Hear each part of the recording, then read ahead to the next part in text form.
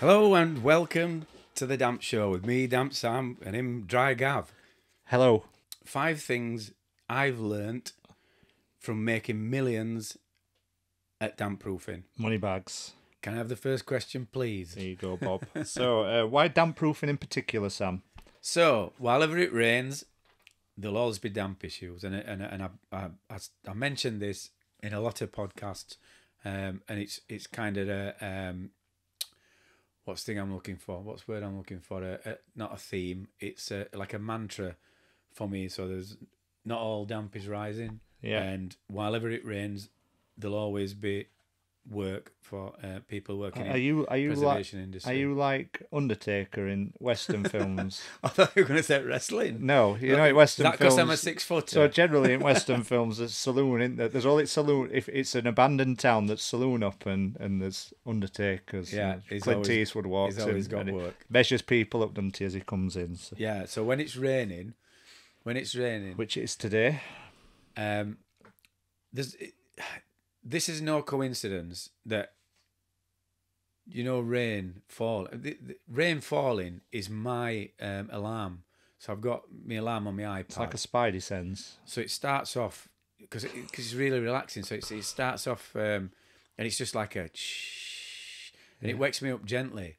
But like I said before, when it rains, that sound is like pound coins hitting floor for me. Yeah. So it's like waking up to it's like a positive thing for the day.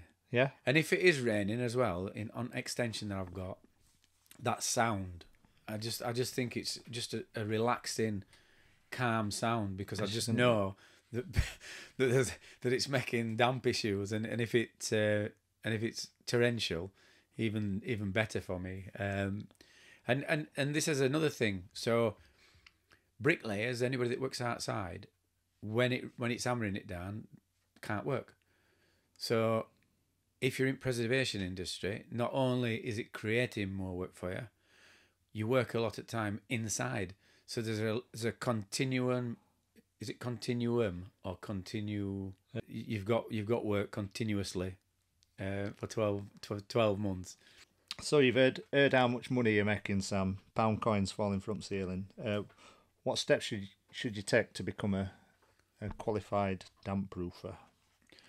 Well, you hear me go on about damp-proofers that are qualified, damp-proofers that are not qualified, and one of the things that I keep saying is that plasterers are really suited for preservation work because something like 60% job is plastering if you do replastering after damp work, and the rest of things can be done by a plasterer. So drilling, injecting, they can do.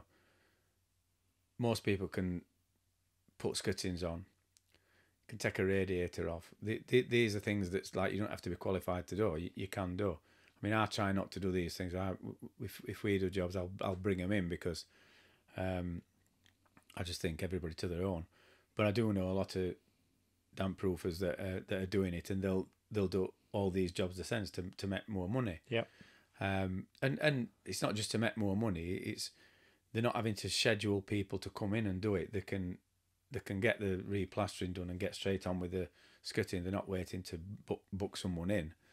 So so this is one of the things that plasterers are ideally suited for, and all they have to do is get qualified. So you get in contact with PCA, and it's a 2-day course, which is Damp and Timber Technicians course. Who's PCA? Property Care Association, which the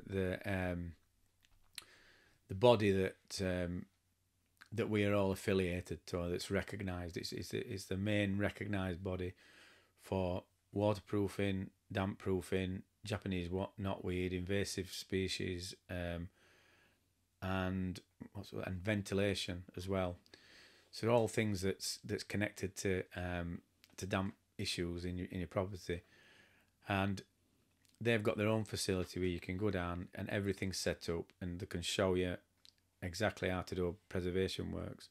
And once you've got this qualification, you're set up really. Then you you don't first rung a ladder to get into preservation industry fully, and then if you wanted to go and take your surveying exams like I did, it's just a question of going and going on courses and then revising and passing your exams. And a guy contacted me the other day. He's failed he's already a surveyor, but he wanted to be a damp surveyor, so he wanted this qualification, and he contacted me asking me if he could come when we do any timber treatments, like, so because he failed his timber oral exam, which is your identification, and I said, yeah, no problem, like, when next time I'm doing it, you can come, any questions you can ask me and that.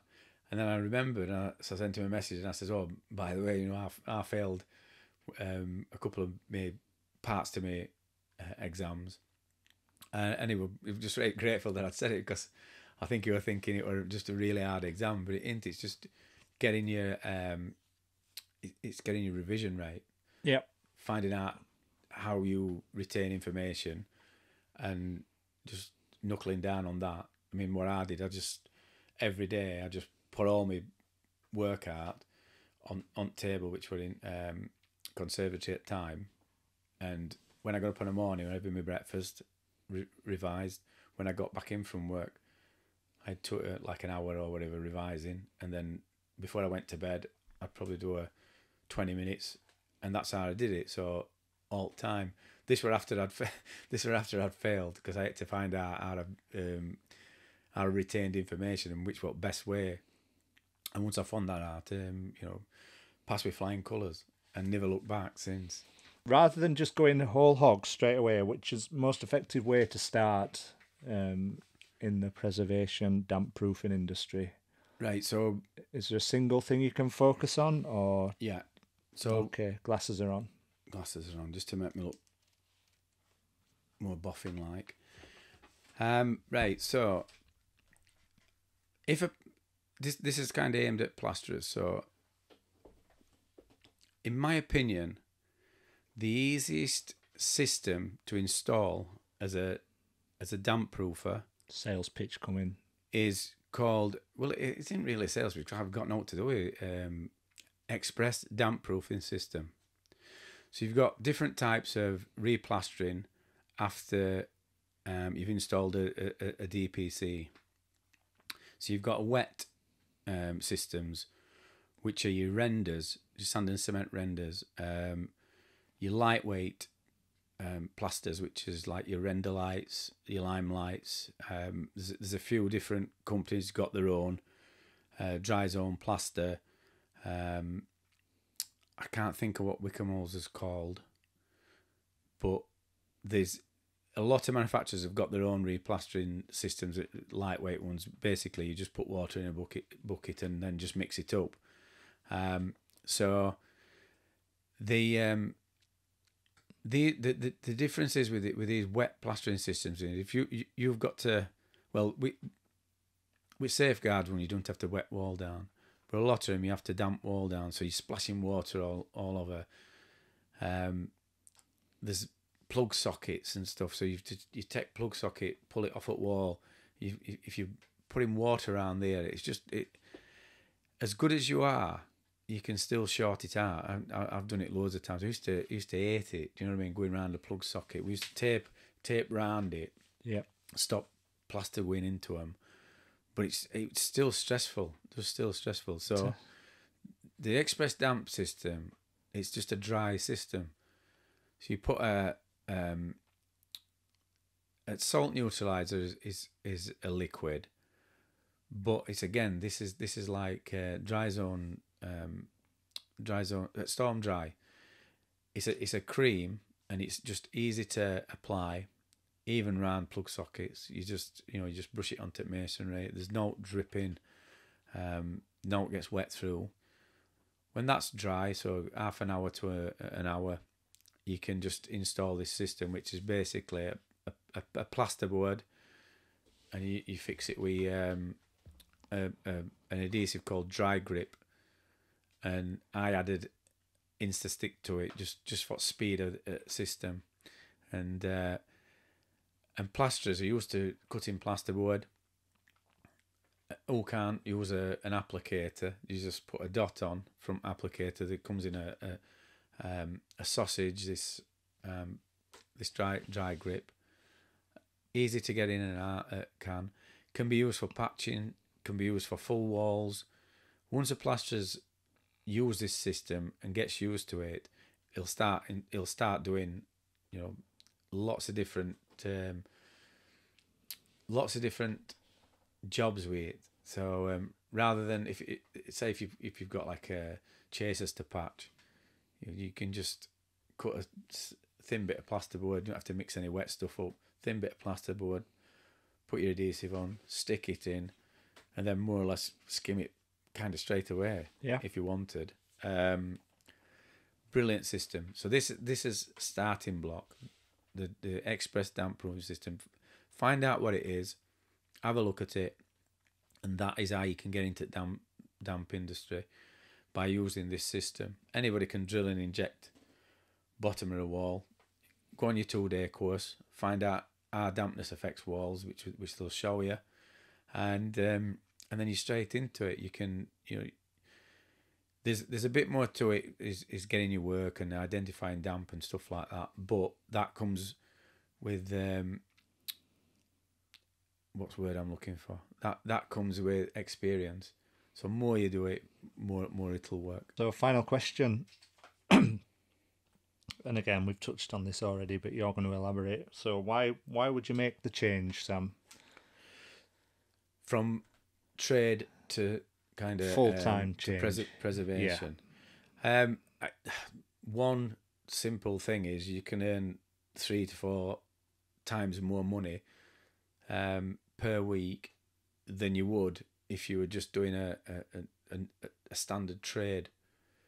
So this is based on it being your company, and you doing the work as like a bespoke. So you go and look at job, and then you go and fit the job, and then just get trades in that you don't need.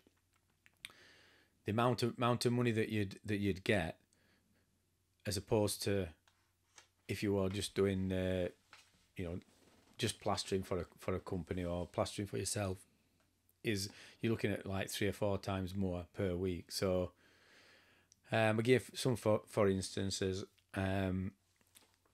It's a lot of work's based around $650 to $750 a day for one guy and a labourer in a van, and then you can add your materials on top. So it's the easiest way to work out how much to charge. Look at job, how long it's going to take you, how much materials are going to things. It's going to take you 3 days. Times it by 650, 750 if you want. If it's going to be, if degree of difficulty at jobs is going to be harder. What I mean by that, with degree of difficulty at job, if you go to an house and it's totally empty, nobody's living in it, all carpets are out, that's going to be easier than somebody who's got family in. There's a cat and dog and everything in. Right, so that's the end of this week's podcast. If you want to get in touch, go onto our Facebook page and search for "Why Does My Property Have Dampsam?" And if you've got any damp issues, send us some pictures and a description, and we'll point you in the right direction. And anybody wants any surveys done, get in touch as well. Dampsam at alldrydampproofing.com. And if you've enjoyed today's show, drop us a sub. Yeah. If you've enjoyed today's show, put some comments in the what is it? Comments box. Review. Yeah. So write a review, and if you've got any questions to ask, put them in there, and we'll try and figure out how to answer them. How to see them. I don't know if there's any. We're definitely doing portrait TikTok next time. You can't see comments. Right. Well, we'll have a look at them, and I'll probably do another one. So, right, thanks for bearing with us. Yeah, bye-bye. Take it easy. Bye.